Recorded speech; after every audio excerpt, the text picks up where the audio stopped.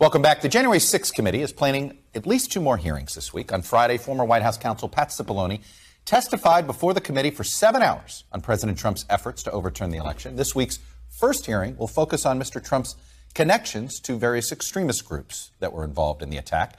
And it's being led by Democrats Jamie Raskin and Stephanie Murphy. And Congresswoman Murphy, a Democrat from Florida, joins me now. Congresswoman, welcome to Meet the Press. Great to be with you.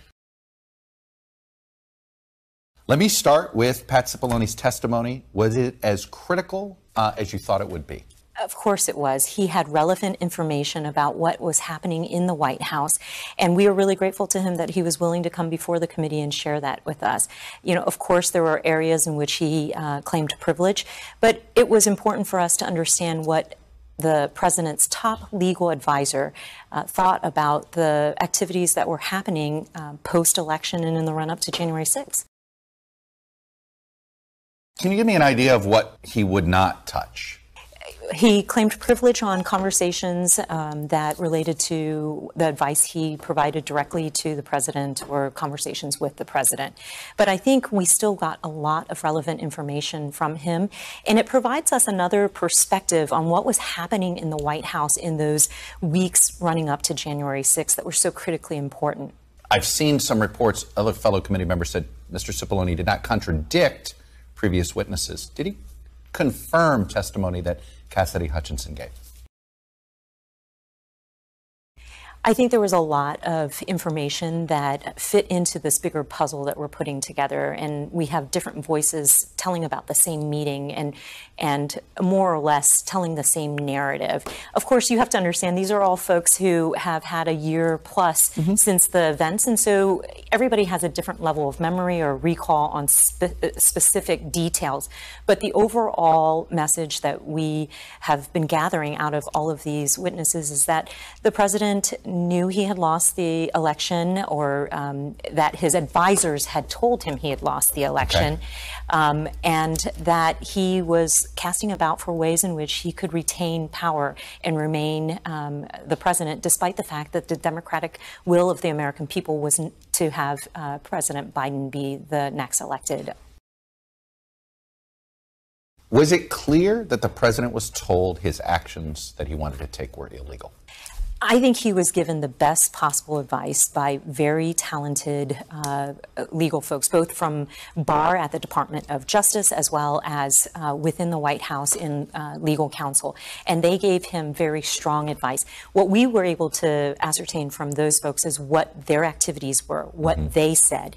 And as you have seen in some of the hearings, they said in no unclear terms that these were lines that could not be crossed for the sake of democracy.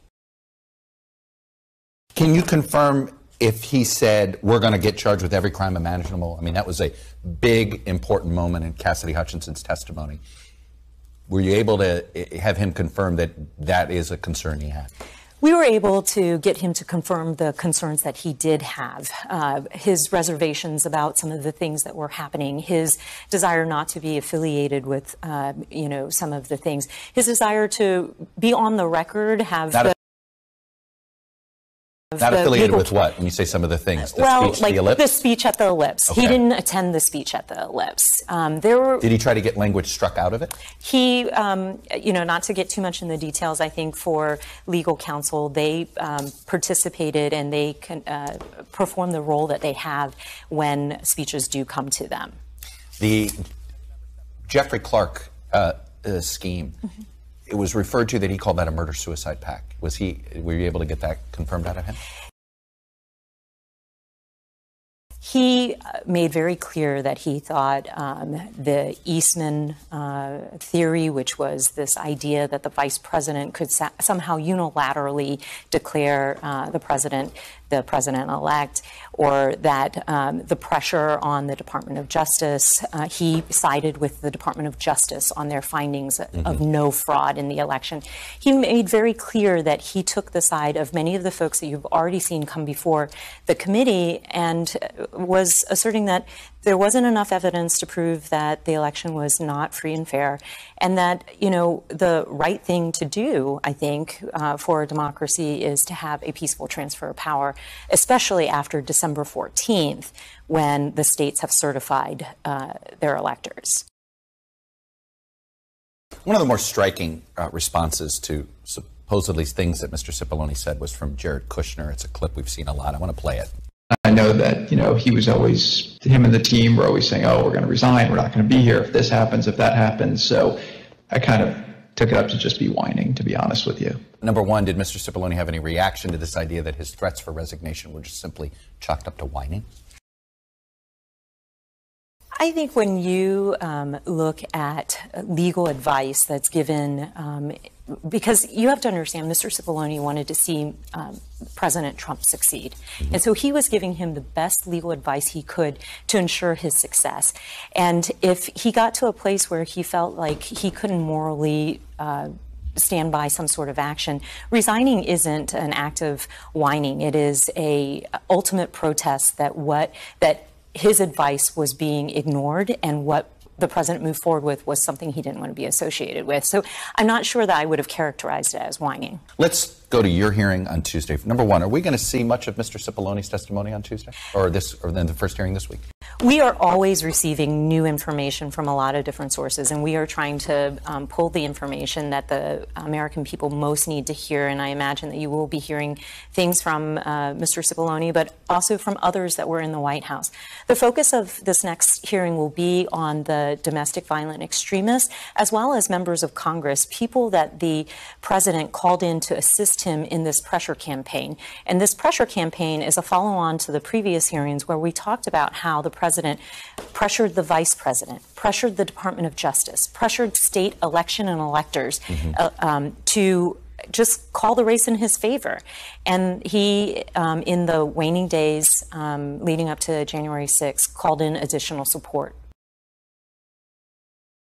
Congressman Raskin has called it convergence. These groups like the Proud Boys and the Oath Keepers and what they were doing here, they wouldn't be here without the president wanting them here. But are you going to be able to provide evidence that's more than just convergence, that there was an absolute understanding as to why the president invited them to Washington?